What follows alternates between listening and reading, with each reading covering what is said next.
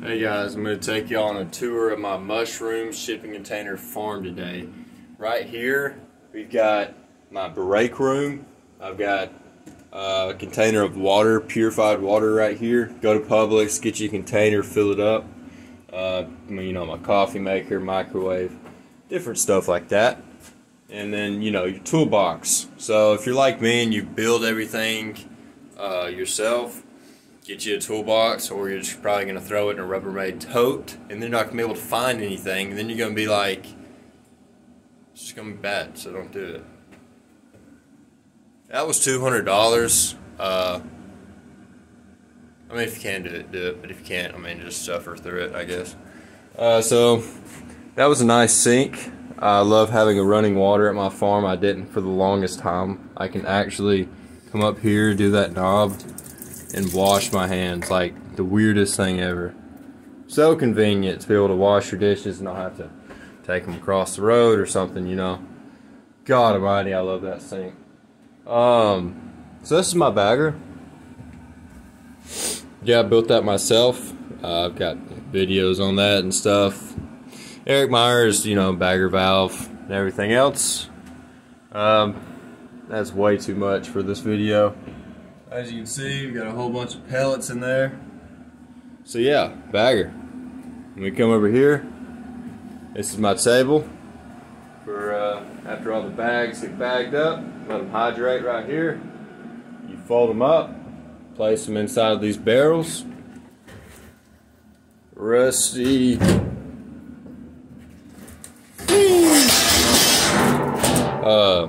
Sorry about that. So anyways,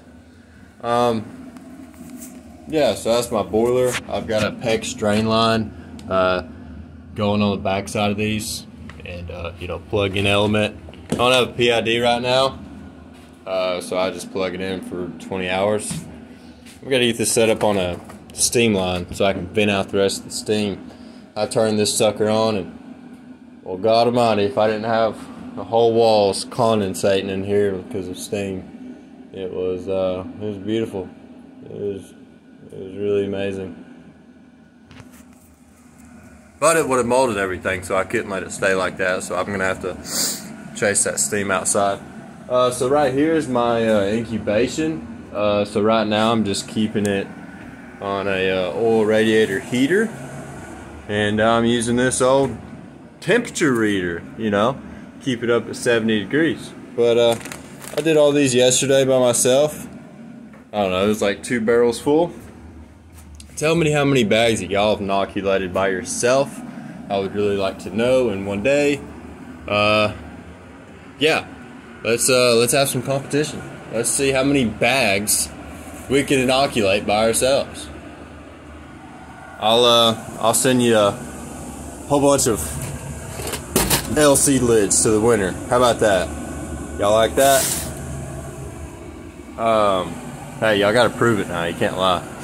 So, right now I'm using a 10" by 10" HEPA filter, you know, flow hood, whatever. Positive pressure unit is what that was, but now it's a flow hood. Cause this thing's ripped, so useless, throw it in the dumpster. Yeah, so that's what I'm doing right now, until I get my filters in. And yeah, that's my lab, so I'm gonna hook this little baby up, ultraviolet thing, you know, put it right there. Add a little extra pizzazz to it. Got the tapestry, you know, nice little make-believe window. Pressure cookers. Welcome to my mushroom crib.